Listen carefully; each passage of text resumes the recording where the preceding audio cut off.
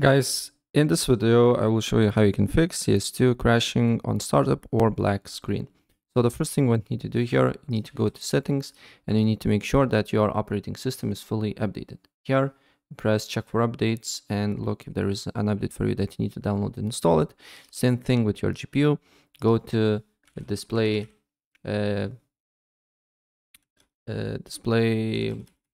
adapters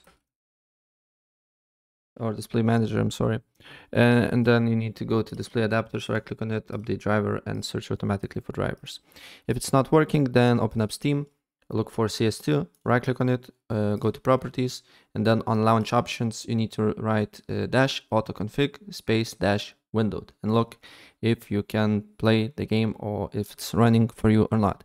If it's not running, go to installed files, browse, then here you need to look for game, bin, Win64, and you need to look for CS2 exe file.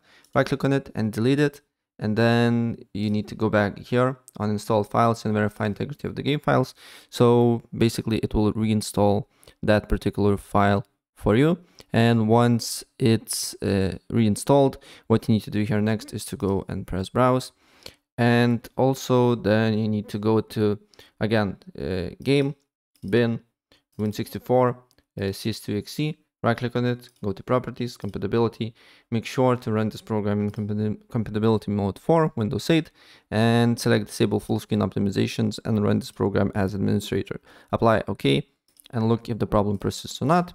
And if the problem persists, then go and search, go to graphic settings, then here scroll down until you see CS2 .exe. Click on it, go to options, and select to high performance. And that's pretty much it. So if I help you out, please press like button and subscribe for more. Take care.